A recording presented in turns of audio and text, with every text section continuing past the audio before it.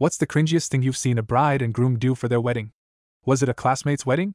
There is apparently a caking tradition in some parts of the country, where when they cut the wedding cake, the couple feed each other a bit and smear each other's faces with cake as a joke. The bride had absolutely made 100% clear to the groom she did not want to be caked. He did it anyways, and not just a small smear, but full-on smushed the slice in her face. She was stunned initially, then got up, face full of cake, yelled, "You jerk, I told you not to do that!" and then ran to a back area in the reception. The groom tried to follow, but the bridesmaid stopped him.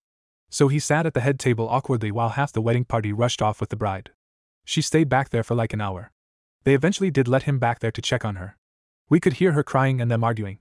The rest of the reception came to a screeching halt until one of the bride's aunts emerged and directed the servers to clear the tables and put on some music. They got divorced 2 years later. On his behalf, she told him not to.